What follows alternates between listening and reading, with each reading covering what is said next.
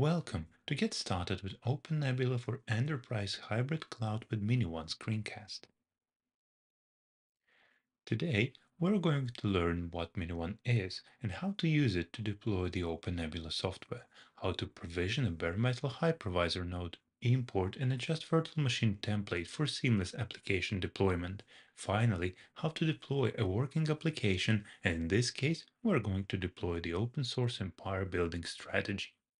miniONE is an easy-to-use tool to quickly install and configure OpenNebula either as a front-end only or with enabled KVM hypervisor.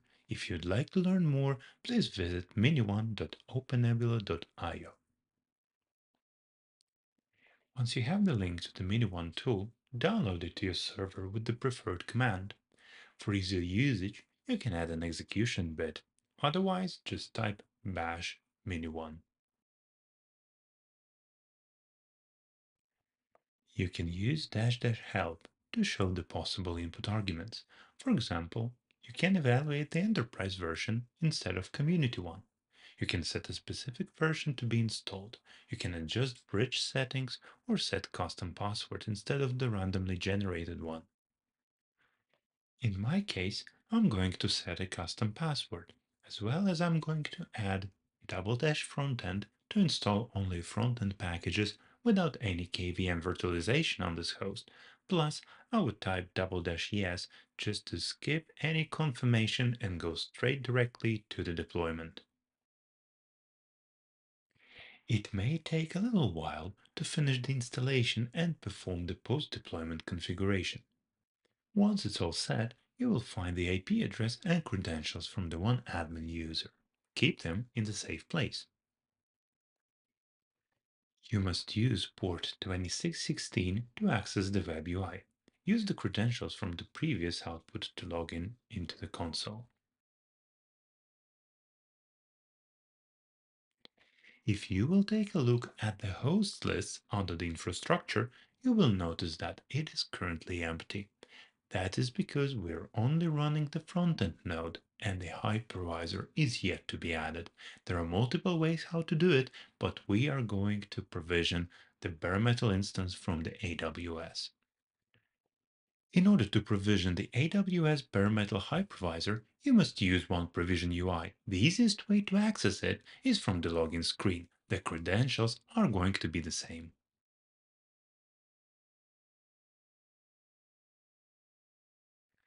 Before we can provision any host, we must create a provider first. It can be done from the provider screen.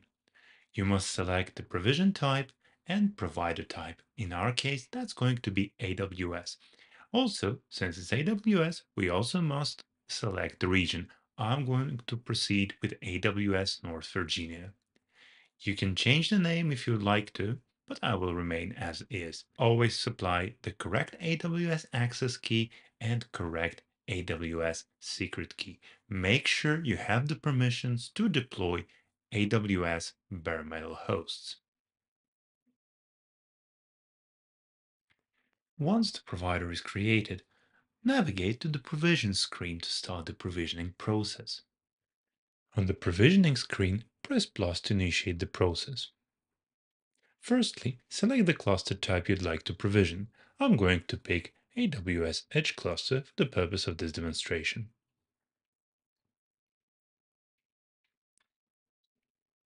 Next, select the provider that was created before.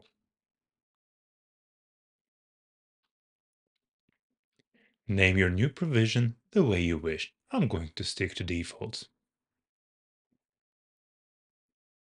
On the last screen, you can configure different inputs like number of AWS instances to create, number of public IP addresses to have, instance type, Amazon machine image, and so on. For the purpose of this demonstration, I'm going to proceed with defaults. Provisioning may take a little while, and you can observe the progress in the specific provision log.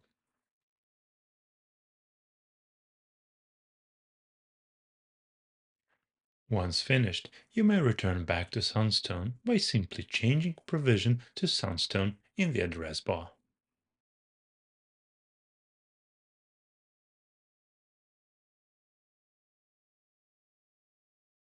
As you can see right now, we have a new KVM host.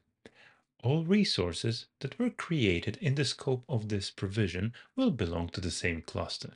That includes virtual networks and data stores. In order to deploy an application, I must have an operating system image and a virtual machine template. Let me download one from the apps under the storage. I'm going to use Ubuntu 24.04. To instantiate it, I must import it to the cluster data store.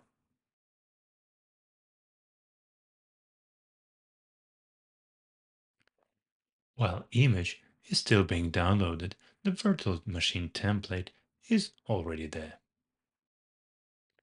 Press Update to change the virtual machine template settings. Let's set the hypervisor to KVM.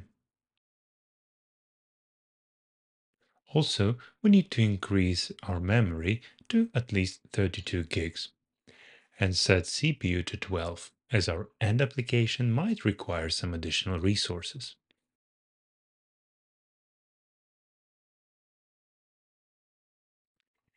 The application I'm going to run definitely requires a little bit more disk space than there is by default. Out of the box, the image is quite tiny. I will need to increase the disk space to give my application a little bit more room to store its data. Lastly, my template comes with a generic Ubuntu image. I need to install some additional tools during the deployment process, and the Context tab is going to help me out. The Start Script window is the place for my commands. Firstly, I want my virtual machine to install Docker with some plugins. Secondly, I need to clone the Git repository with the application data. And as the last step, I need to build my application using the supplied compose file and docker compose up-d command.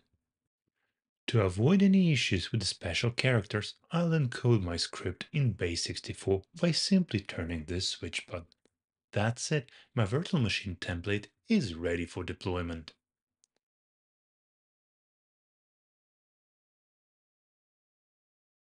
Now it is time to instantiate the virtual machine and get my strategy game server up and running.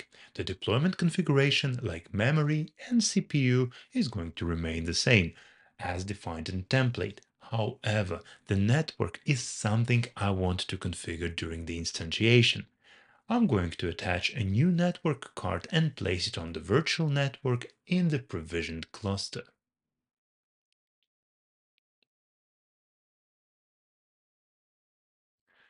The virtual machine is going to be deployed pretty much fast.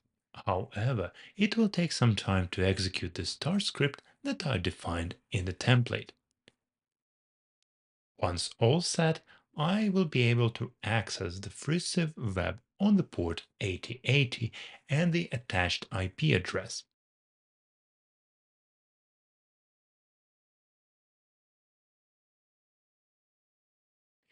Now it is time to actually try out the game itself, and not only visiting the front page, but also make sure that the game is running and all the assets are rendering as expected.